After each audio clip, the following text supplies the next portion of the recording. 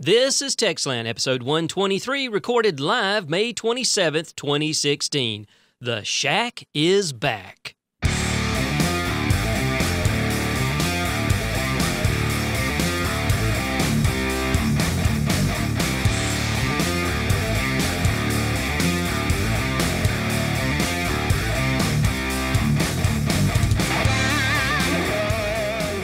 Well, hello, and welcome to another episode of techSlant. I'm Donovan, and I'm joined by my co-host and good friend, Samuel Lewis. Hey, Sam. How's your Friday been? It's been going great. It had one of those Fridays where I get some stuff done, go one step further in the employment line, stuff like that. So things are looking good, and I even got insurance. So it's one of those days. You're not physically standing in an employment line, right? No. Okay. All right. I am holding the laptop as I stand here going, yeah, I'm doing a podcast. Yeah, I'm wheeling all my equipment on a little cart. Did you say insurance? You actually got insurance? Yeah, through the Kentucky Connect thing. So thank you, Kentucky government. So they're one of the states that actually decided to expand their Medicare. Yep. Oh. which threw me off because I didn't know that's what it was called. I went, Medicare. Isn't that yeah. what it used to mean, right? So Right. So yeah, because the state of Tennessee decided to be mean to me, I'm not even getting that anymore. So it's yeah. So I definitely qualified for that. So. Yeah, see, the state of Georgia, and I've talked about this before, and of course that's not what this show's about, but our governor decided not to expand Medicare, so we actually fell up in that big-ass hole where I can't get insurance unless I want to pay $800 a month, and I don't even get any kind of tax credits from the federal government because I fall below the threshold that is supposed to put me at the state level, but yet my state doesn't support it. So, anyway, that is not what we're here to talk about this evening. That's a Watts discussion. That is a Watts discussion, yes. All right. So let's start off this episode, and I'll let you take the lead. What are we going to talk about? Okay, away we go. Released May the 16th, Doom is ID Software's latest first-person shooter. Wait, that's already been a first-person shooter. Well, let me explain. And is considered a reboot of the classic franchise that helped revolutionize and popularize the genre back in the 90s. And that was in the 90s. I had no idea. I grew up in the 90s, and I had no idea Doom existed until later on. Yep. The game sports eye-catching environments and wonderfully designed maps. The game gets you into the action rather quickly, as you're immediately firing away at demons when you start a level. This game is all about the action with very little getting in the way of that focus, something that actually comes as a breath of fresh air for the genre. Windows 10 has been with us for a little over 8 months now, which means there are only about 4 months remaining to get a free upgrade from an older Windows operating system.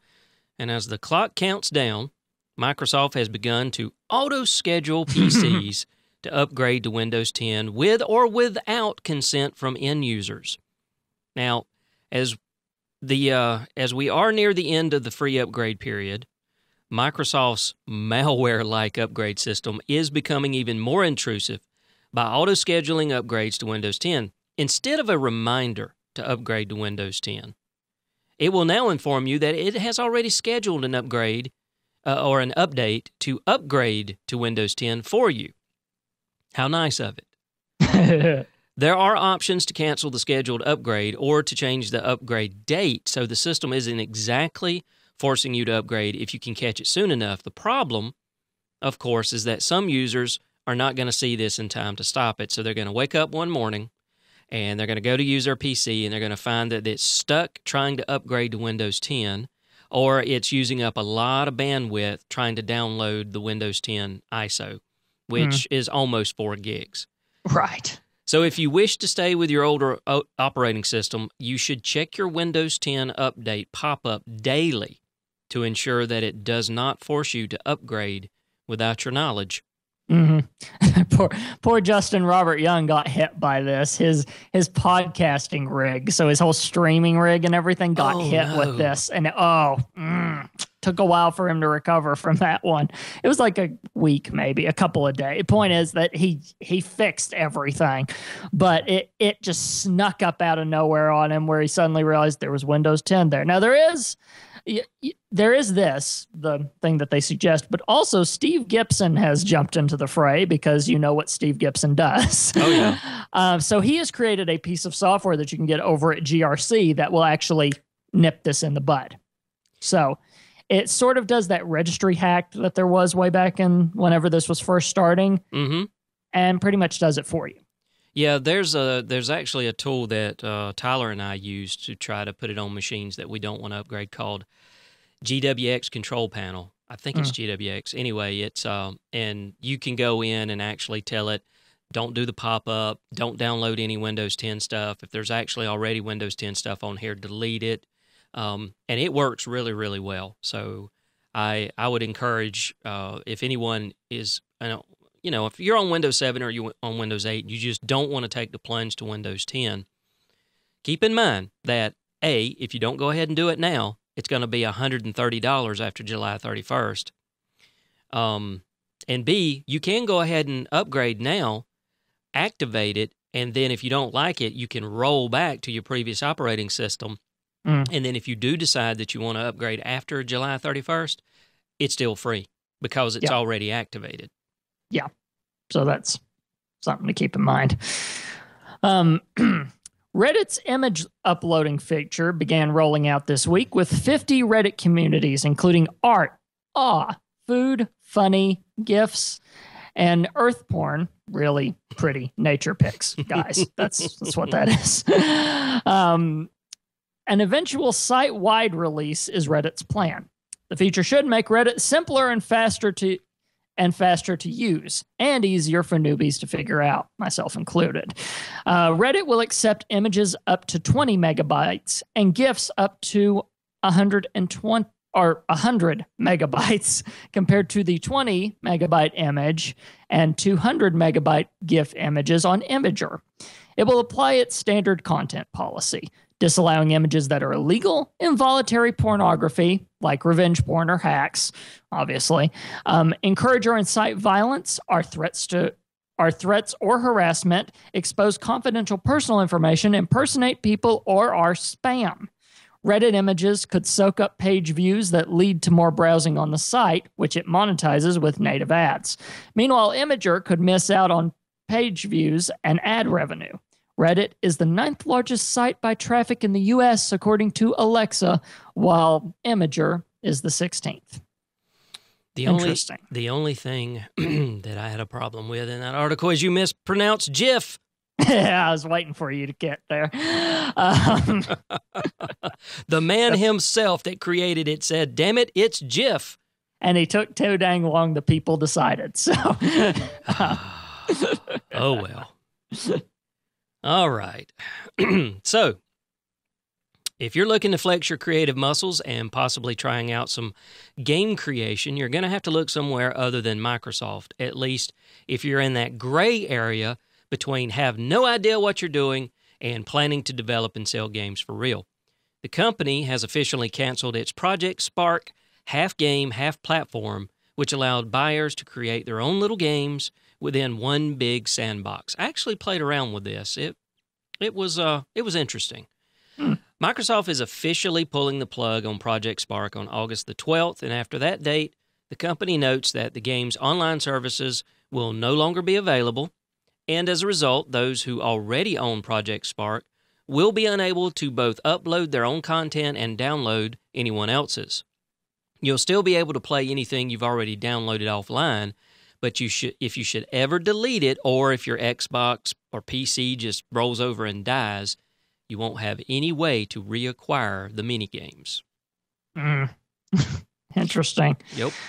This might have been a nice way to dabble and stuff, but I guess they can't keep everything alive all the time. It had right? a very interesting way of allowing you to create games, and what they did is certain models cost certain amount of dollars or whatever. I think they got away from that whole credit thing they used to do, like Microsoft Points or whatever.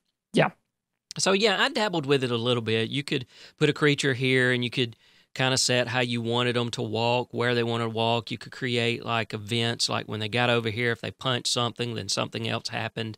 It was it was very forward-thinking for someone who didn't know anything about programming a game but maybe actually had some game ideas.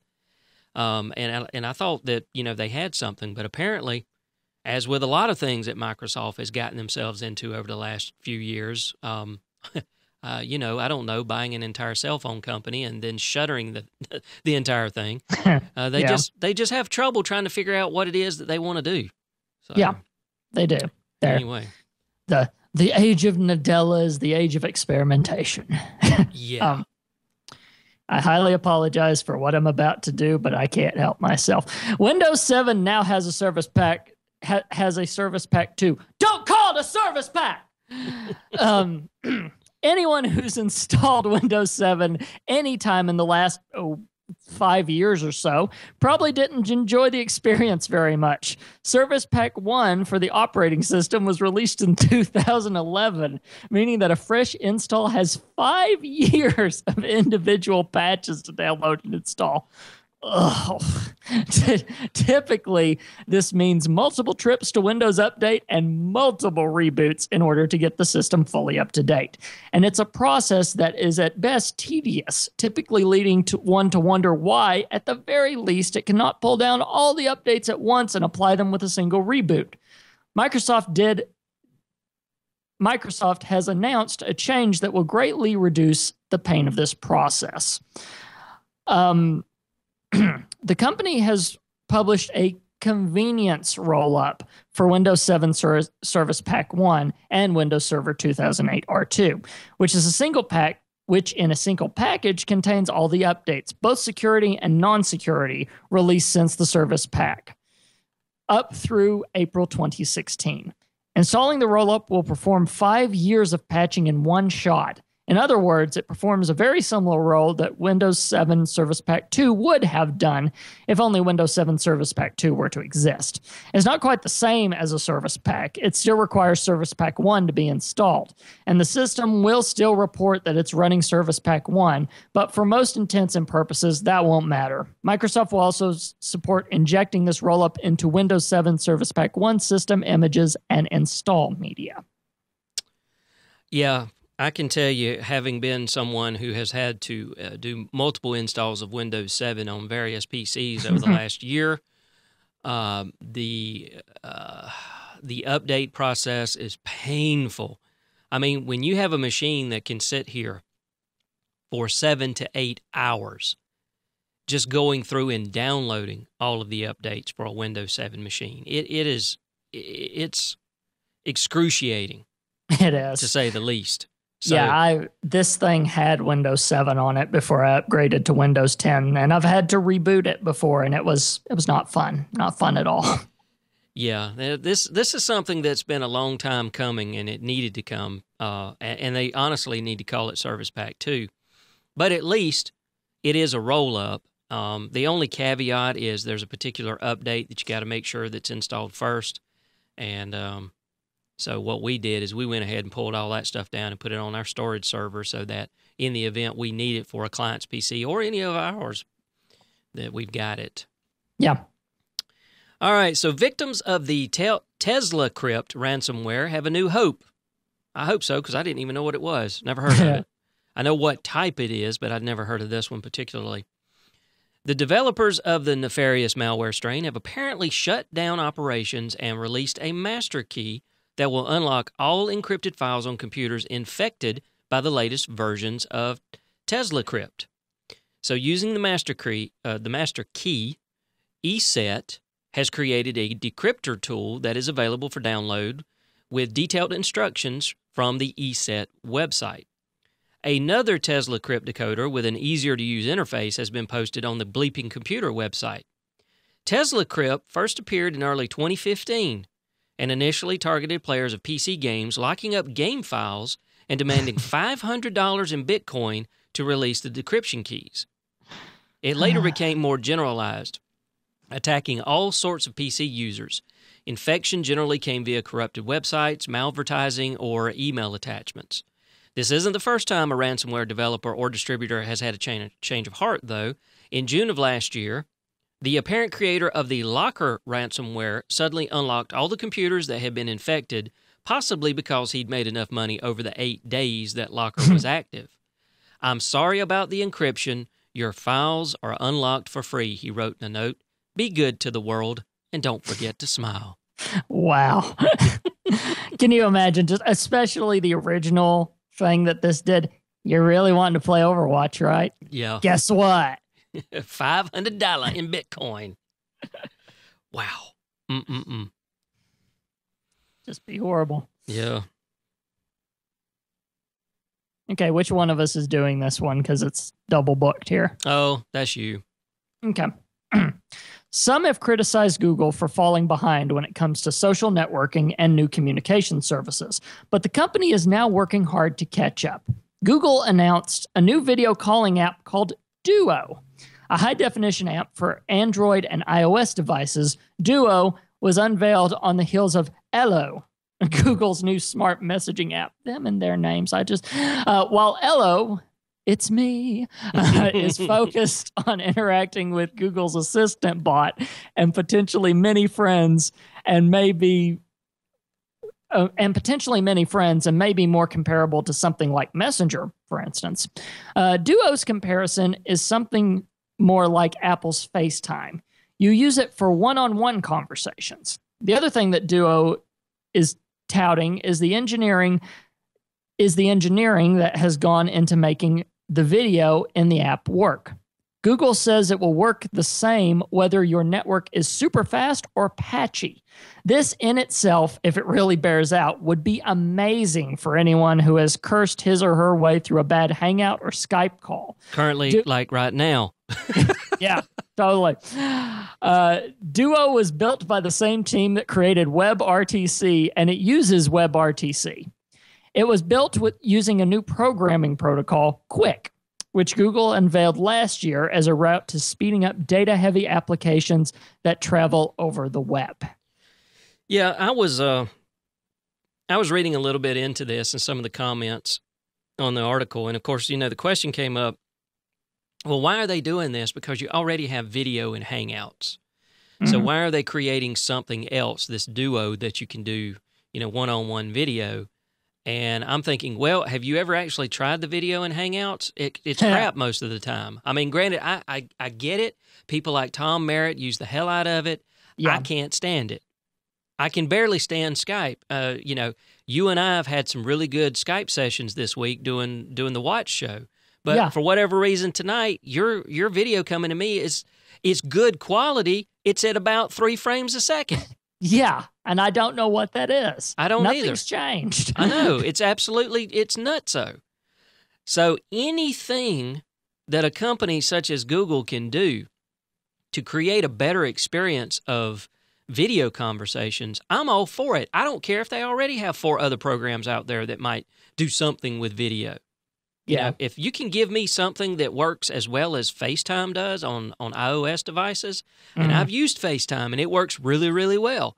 Of course, it does. It's like anything Apple. It works really, really well until it doesn't. Yeah. So, but the point is, I'm okay with that.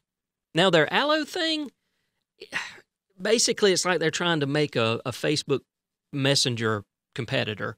Mm-hmm. And I'm sorry, but Google, you've already tried competing with Facebook. It's this thing you got called Google Plus. You failed. You failed miserably. It's an interesting community. It'll never match up to Facebook. I'm sorry. So I don't even know why you want to try something like Allo. But anyway. All right, so E3's coming up. E3 2016 is going to host an event open to the general public, the first in the expo's history. E3 Live 2016, according to its website, will be free. It'll be a 3-day expo of its own, held June 14th through the 16th. It won't take place at the Los Angeles Convention Center, where the standard E3 convention is held. Instead, The ticketed showcase will be at LA Live in downtown Los Angeles. The event kicks off at 5 p.m. Pacific Time on June 14th with gameplay demos, live music and dance contests, special appearances, and more. This isn't the only free event running during E3. Electronic Arts is holding a separate event, EA Play, from June 12th to the 14th. It's open to all and will take the place of the company's usual E3 press conference. Activision is similarly passing on its E3 presence this year. Instead, it will showcase games at other publishers' booths. Although there will be events starting the Sunday before, E3 2016, run by the Entertainment Software Association, officially runs June 14th through the 16th.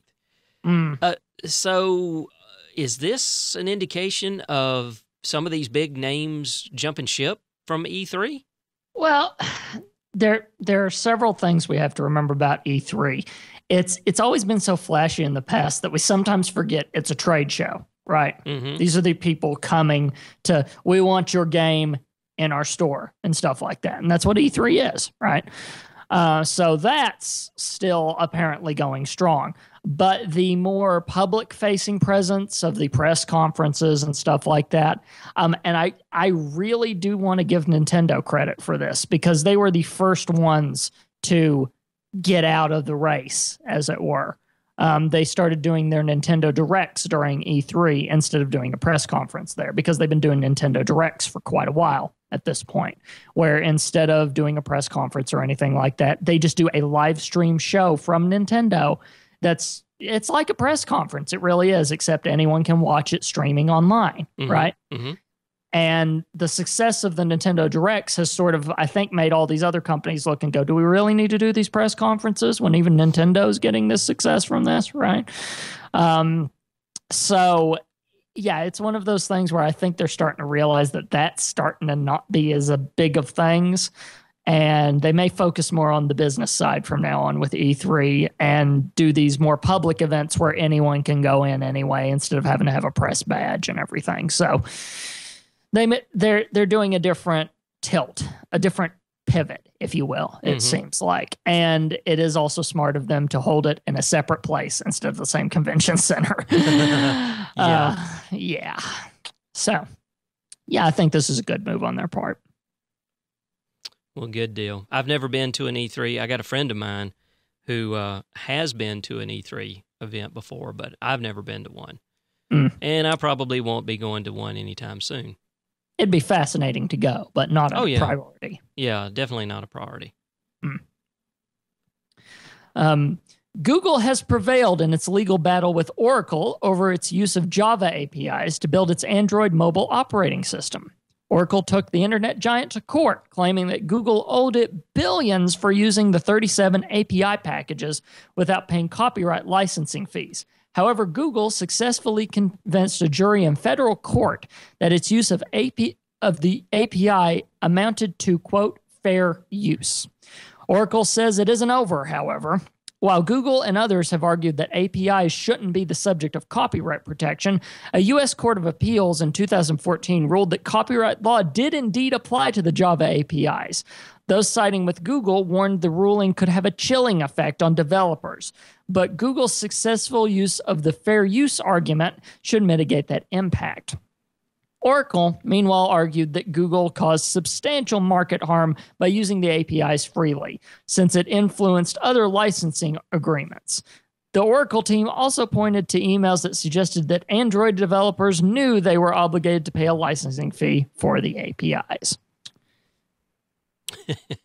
I'm not so sure about this one. This is one of those that I'm kind of about, right? Especially considering the amount of things that people have used the Java just framework in general for, right? Well, my thing is, if I'm not mistaken, and I very well could be because I know Tyler and I talked about this, Java was supposed to be open source cross-platform. That was my understanding. Now, if I'm wrong, I apologize. But that means that those APIs were open and available. You know, Java was originally a product of Sun, and I'm pretty confident, and like I said, I'll, caveat here, I could be wrong, because I'm just thinking about this right now. But back whenever it was part of Sun, it wasn't anything that you had to purchase. It wasn't anything that all the APIs were available. You could just use them. And of course, then Sun was purchased by Oracle, and I don't know if, what changed there, if anything. Oracle's trying to claim that Google made so many millions of dollars on Android by using APIs that they quote unquote own. Right.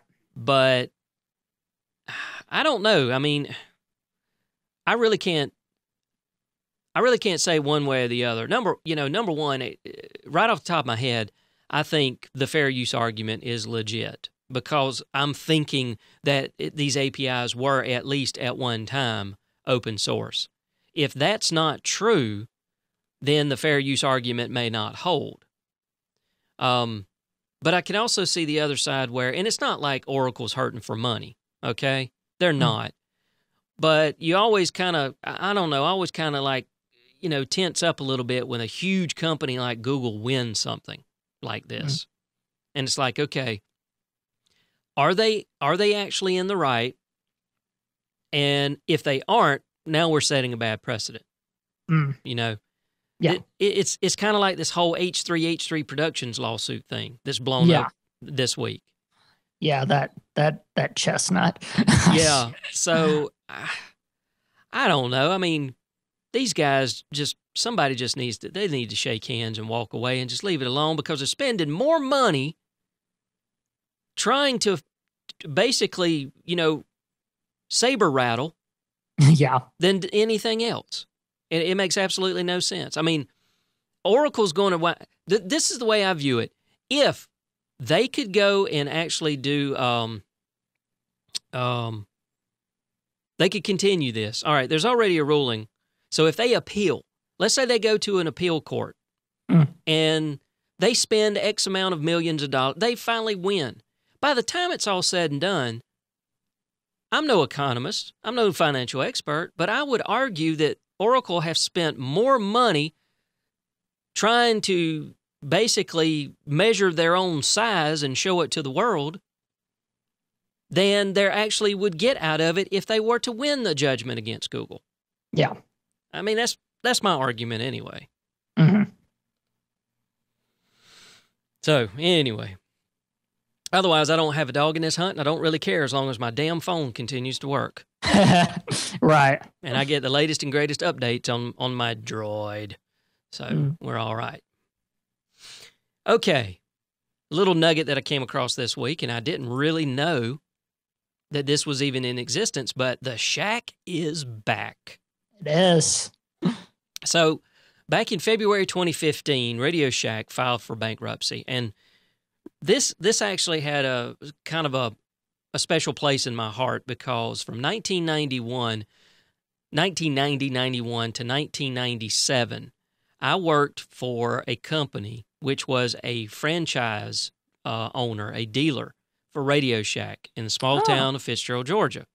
Nice. The corporate entity was Colony Telephone. So anytime I've ever said Colony Telephone, it was Colony Telephone, a Radio Shack dealer. So one part of the business was Radio Shack, and the other part of the business was what I mainly worked in, which was, the telephone installations and the cellular phone installations and the building of computer networks and stuff like that. But I had the benefit of being able to go to the Radio Shack conventions. I think I went to 3 of them. Nice. And what those were is I think it was August, you would go to the convention and you would sit down as a Radio Shack dealer and you would place your Christmas order. You had X amount of dollars based on the size of your store, your previous performance and things like that. And let's say, you were extended a line of credit of $150,000 for the sake of argument. All right. You would get a catalog that was going to show what was going to be available for sale for Christmas. And you would go there and they had like rows and rows of computers. So you would go there and dealers would sit there for hours and hours trying to make informed decisions on, do I need to buy, 10 of these remote control cars, or do I only need to get 5 of these? What's the hottest new toy that's going to be out, and that kind of thing. Yeah. So I was privy to that. I went to 3 of them. One of them was really fantastic because it was down in Florida. The other 2 were, they were so-so. So it was very interesting to be part of that culture and all. So like I said, this kind of had a special place in my heart whenever I found out that, it was announced last year that they barely had enough money to operate another 6 to 12 months, and then they filed for bankruptcy. It was like the end of an era for me. Mm-hmm. Yeah, and Radio Shack's a really special name around here too, because we've done music all of our lives around here, or some form of audio in my case. So like whenever I got into podcasting, the audio wasn't the thing I had to get over. Let's put it that way. So the one place that you would run to, especially in the tiny little town of Williamsburg, Kentucky, where at the time we could not use the internet, we could not order this stuff like you can now with a snap of your fingers. Radio Shack was the place. There were a couple of catalogs like Musician's Friend and stuff like that you could get some stuff, sure. But that required you to wait. And when that one chord in your entire setup suddenly went bzz, and you desperately needed it for a gig or something, you could go to Radio Shack and you could get that proper chord and you'd be right on your way without any problems whatsoever. And that's what that shop was fantastic for us. So yeah, it was special. And it got sad over the years. You started to see it go downhill, right? Oh yeah. It started to show its age and is like, oh, this is painful. You can't even... At some point, you started going in and realizing you couldn't get the stuff you used to be able to get there and stuff anymore, and it kind of felt bad. Well, part of the problem was they started trying to become a dang cellular store. Exactly. And they really lost sight of what it was that made them great to begin with. Mm. So this is actually from an article that I came across. It said, many feared that was the end of a popular source of electronic products and parts back when they filed for bankruptcy. However, Radio Shack is alive and well as a new company. It did not come out of bankruptcy, as is the usual case. Instead, Standard General, which is a New York hedge fund, bought the assets and brand and formed a new company under the ownership of General Wireless with the name Radio Shack. It retained about 1,700 of the original 4,000-plus stores. Think about that now. It was over 4,000 stores when it went under. Roughly 1,400 of the 1,700 are co-branded with Sprint, and the telecommunications giant will sell cell phones and subscriber plans on site. It's now greatly scaled down. It's more focused on building a new business model around its stores and a greatly expanded online presence, which is something that they never really could figure out, it seems, in the latter years, 06, 07, 08, and on up until they filed for bankruptcy. It's going to continue to sell popular consumer electronics items, but it's also going to take advantage of the growing DIY and maker niche, which we've always said they should have done. Yep. This is exactly the niche that they needed to get into. So yeah. So I would not be surprised if you go to one of these Radio Shack stores and find some 3D printers there. Yeah, or things like that. Yeah. They're also going to pursue the educational approach to the hobbyist market. They're going to participate in the STEM, or science, technology, engineering, math movement in schools to introduce students to these technical fields, and it's also going to offer in-store learning sessions and demos. Nice. Now, one thing I decided I wanted to do, I wanted to look kind of at the history of Radio Shack. So, it has been known as Radio Shack Corporation and as Tandy Corporation. It was founded in 1921 as Radio Shack by brothers Theodore and Milton Deutschman in Boston, Massachusetts. It had its peak in 1999, and it operated stores. Those 4,000-plus stores were located in the U.S., Mexico, United Kingdom, Australia, and Canada. When it filed for Chapter 11 in February, General Wireless came in on March 31st and bought it up for $160 million. $160 million. Wow. Radio Shack issued its first catalog in 1939. That catalog was something now. I remember, and you've probably experienced this, and sometimes it would actually aggravate customers, and I understood why. But you'd be checking out, and we'd want your, if I'm checking you out, thank you. Can I have your address, please? For the catalog, yeah. Why do you need my address? Well, we want to make sure you're on our mailing list. I already get your catalog. Well, I need it again. Anyway. Yeah. But, yeah, that was the thing. And I would have customers, you're not getting my address. So I'd have to put the button in, just miscellaneous, and ring it up that way. It began selling its own private label products in 1954. And it was... Apparently, this is not the first time Radio Shack's been flirting with bankruptcy. It was basically bankrupt in the 1960s when it was purchased by Charles D. Tandy for $300,000. Now, a little side note, he purchased it for $300,000.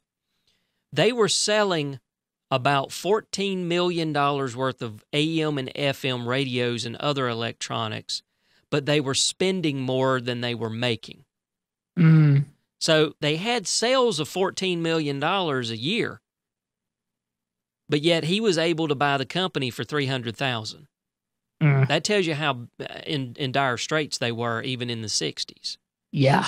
And get this, Tandy was a leather goods company. Had nothing to do with electronics. Yep. So from the 1960s into the early 1990s, Radio Shack promoted a Battery of the Month Club, which was a free wallet-sized cardboard card that offered one free intercell a month in-store. And like the free tube testing offered in-store in the early 1970s, this small loss leader drew foot traffic, which you would expect. The cards also served as generic business cards for the salespeople. Made a lot of sense. They released the TRS-80 in 1977, which was 2 years after the MITS Altair 8800 was introduced. The TRS-80 had the benefit that it was a pre-assembled system at a time when all the other computers were put-together systems. Basically, you bought them as kits, and the end user had to put them together themselves. Yeah. It cost $600 in 1977. You can imagine. I'm not going to... Okay, I'm curious now. What is 1970 $600 in today's money? Let's see if it'll give me that. Calculate the value.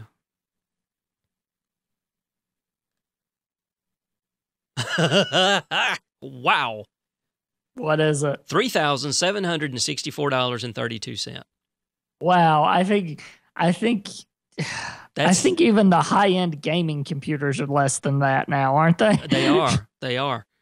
You're doing good if you spend about $2,500. I mean, you can spend $3,500 if you want to, Right. If you're rich and stupid, but yeah.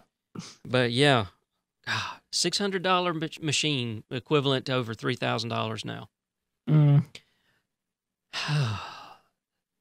So in 1980, then they came out with their TRS-80 color computer, which actually attached to a TV. And then it wasn't but a couple of years after that, the Commodore 64 came in and basically just kicked the crap out of everybody that was trying to get in that market. Yeah. Mid-1980s, Radio Shack began a transition from its proprietary 8-bit computers to its proprietary IBM PC-compatible Tandy computers, removing the Radio Shack name from the product. And that was in an attempt to shake off the long-running nicknames of Radio Scrap and Trash 80. Wow. And it was to make the product appeal to business users. Poor compatibility, shrinking margins, a lack of economies of scale led them to exit the computer manufacturing market in the 90s after losing much of the desktop PC market to people like Dell and Gateway, places like that. Now, one thing I did not know is that Tandy actually acquired the Computer City chain in 1991 and then sold the stores to CompUSA in 1998. Interesting. Which Tandy is a name around here, not just because of Radio Shack, but the first computer that was ever in our household was a Tandy 1000 TL. So the first Tandy is not the first computer I ever had, but the first Tandy computer I had was a Tandy 1000 TX, which was, at the time, they had the SX and the TX looked the same as far as the case. My friend Troy had the SX, and it had an 8086 processor in it. The TX had an 8286. It was an upgraded model. And it was kind of a hybrid because it was like a 286 chip, but on an 8088, 8086 motherboard. Ah, okay. So, yeah, mine ran like 2.5 times faster than his.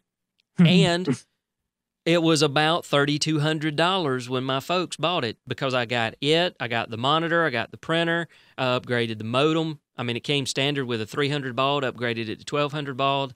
I mean, I walked into the computer store, the Tandy computer store in Macon, Georgia, with a list, and the sales guy looked at me and goes, "You've done your research. You know exactly what you want." I'm like, "I do." And I was 16 at the time. So, yeah. 1982, the breakup of the Bell system encouraged subscribers to own their own telephone extensions, i.e. their own phones. See, that's something that we don't even think about today. In the early days, and I say the early days, 60s and 70s, all the way up until the baby bells were broken up in the early 80s, you didn't buy a phone. You didn't go to Walmart, whether it was really, Walmart was around, but not like it is today. But you didn't go to a department store and buy a telephone. You paid a monthly fee to rent that thing from your local telephone company. I had no idea until you just told me. Yes. Telephone companies made a killing. I can imagine. What do you think cable companies got the idea from? You have a point. Yeah, I didn't think of that. Oh. So when they broke them up, Radio Shack had 20 models of home phones to offer. So they were like the place to go and get telephones. 1994, the slogan America's Technology Store was abandoned for and I was there when this happened. You've got questions? We've got answers. I remember when all of the stuff started coming in, we had to start changing all of our signage and everything. And I'm like, and I remember standing there looking at it going, that is the dumbest damn slogan I have ever seen. But it worked, right? I guess. I mean, you got a question? I might have an answer. That was kind of my attitude. Like this has put more of an onus on me to know what I'm talking about. I don't like this slogan at all. No. Yeah. You've got questions, we've got answers. They may not be the correct answers, but we've got answers. Then in 1995, they launched a new logo. Radio Shack was spelled in camel case as Radio Shack, like all one word. Yeah. Mushed together. Yeah. And then I remember they came out with the R with the circle around it, and the R was kind of shifted to the side. And yeah, I was there for all that. They dropped the Tandy name and became Radio Shack Corporation in 2000. In 2009, I remember this one. They rebranded it themselves as The Shack, and they were trying to focus on increasing the sales of their mobile products, but unfortunately, they increased the sales of their mobile products, but it had a negative effect on their core components business. And, of course, when was it? It was last year or a year before. They had that whole campaign where it was like the 80s or... The 80s wants their store back. Yeah. Oh, God, that was a terrible, terrible marketing ploy. I loved them. I mean, they were funny. They were funny, but they sucked. On the level of internet, it was like they decided to lean too much into internet culture with those to where they didn't quite hit the mark, but they were still hilarious. Yeah. Couple of pop culture references. A Radio Shack store owned by the Dandy Corporation appeared in the original 1991 release of Space Quest 4. It was displaced by Haz or HZ So Good in later editions due to threats of legal action by Tandy. I would have just if I owned the company, it's not going to screw me over, and I would have just let him keep it in. Yeah. Come on. If nothing, there's no such thing as negative publicity when it comes to something like that. I mean, Yeah, people may laugh at it, but then they're like, hey, wait a minute, I need batteries. Let's go to Radio Shack. Yeah. Let's go to the Radio Shack. Yep. Radio Shack was also featured prominently in Short Circuit 2, which served as a clinic for Johnny Five Alive while he repaired himself after being assaulted by thieves. Yeah. I probably knew that at the time, but I don't even remember that. I mean, I remember the Johnny Five movies, but I don't remember that one specifically. I know the pop culture reference. I have never actually watched them. Yeah, they were funny. They were funny movies, but so it looks like, it's they're breathing new life into the franchise. It's not going to be the same, but it could be even better. I think I remember a podcaster. It might have been Jeff Cannata and Anthony Carboni over at We Have Concerns, or one of them was talking about they went into a Radio Shack recently and they wanted to get a part. They wanted to see if they could, right? And they said there was this little shelving unit sort of thing that you could pull out. It's like in hardware stores, how they have all of the screws and stuff in the different little plastic shelf. I know exactly what you're talking about. Tyler and I walked into the one here a couple of years ago. Mm-hmm. Same scenario. You want to find something, you just have to start pulling drawers out and trying to find it. And not to interrupt your story, but quickly, we actually asked the sales associate, and he just looked at us dumbfounded, like he had no clue what it was we were asking for. Most likely, yeah. It was absolutely crazy. And that was the thing. They did not, and this was a company store. Yeah. That was the one thing that I discovered, having been in this environment, was that I would prefer a franchise store over a company store, because the franchise store had a vested interest they were invested in it. This was their store. It was their money. Right. Yeah. They needed to know. Plus, a franchise also had the advantage, like we did.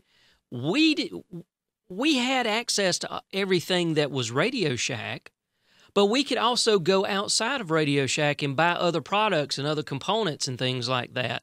We could do a lot of other things that a Radio Shack corporate store would never even dream of trying to do. Mm. And so it was definitely a benefit to being a Radio Shack dealer. Yeah, ours was a franchise too. So we had knowledgeable people. Every now and then Dad would go over their head, but he's just got the ability to do that. Yeah. He can, I'm pretty sure if he talked to someone that was an expert in physics, he'd still be able to blow their mind out of their skull about something. He's just got that ability. But yeah, because it was a franchise, they were a bit more knowledgeable about things. So it was definitely, that was an advantage. Yeah, there was a Radio Shack franchise in Fitzgerald. Then there was a Radio Shack franchise in Douglas, which was roughly about 35 miles away. 35 miles away in Tifton, it was a company store. Mm. So, and I would very rarely, even before I worked for Radio Shack or Colony Telephone, I would very rarely ever go into the company stores. We'd always go to the local one. Yeah. And the owner of the local one, which turned out to be basically a really good friend of mine and almost like a father figure while I worked there, he was a retired AT&T microwave tower maintainer. Oh, nice. Matter of fact, the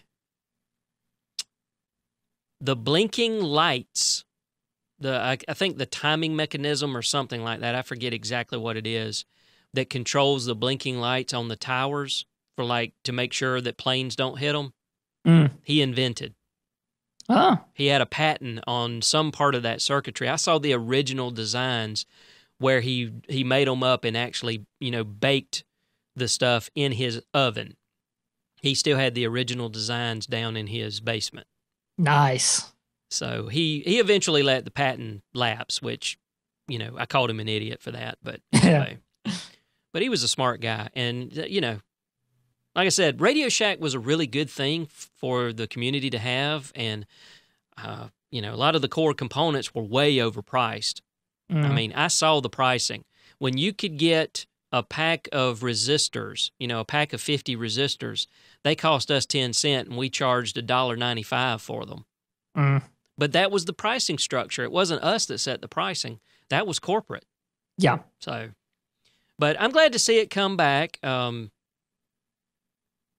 people think that there's no place for electronic stores anymore as far as being able to go and pick up like resistors and capacitors and things like that. But there are places in the U.S. now that type of environment, that type of store is actually doing quite well. Mm. I mean, yeah. You can buy stuff from DigiKey and other places online, but if you're in a pretty decent-sized town that's got one of these places and you can just run on over there and get whatever component it is that day, you don't have to wait a day or two for it to come in the mail. Yeah. So I'm kind of happy to see them make a comeback. I'm not so jazzed about it being partnershiped with Sprint, but, yeah. It is what it is, I guess. All right. Anything you want to add on that? No, I'm good. All right. Well, I guess we're going to make our way to the exit. So, Sam, plug your stuff, man. Where are you at? What are you doing when you're not here talking tech on this particular podcast or our other podcast, Wide Open Talk Show, during the week? Of course. If you want to find all my podcasts and other content, you can go to tscn.tv. And if you want to help support that, you can go to tscn.tv/support. If you want to find all my social media links, you can go to about.me/labtech7 and find all the ways to get a hold of me. And that's it. All right, good deal. All my stuff is over at slant.fm, this podcast, the Watts podcast, a couple of other things that I'm doing over there. All my social media stuff is at about.me/GDAdkisson. If you got any feedback for this particular episode or any episode of TechSlant, that email address is feedback@slant.fm. If you want to leave a voicemail, the number is 313-718-2557, and just state the name of the show that you want to leave the voicemail for. In this case, it'd be TechSlant. We record this show every other Friday at 7:30 p.m. Eastern Time, so come join us for our next episode, which will be on, I didn't update that, June 10th. Yes, yep. June 10th. All right. So we'll see you then, everybody. Take care.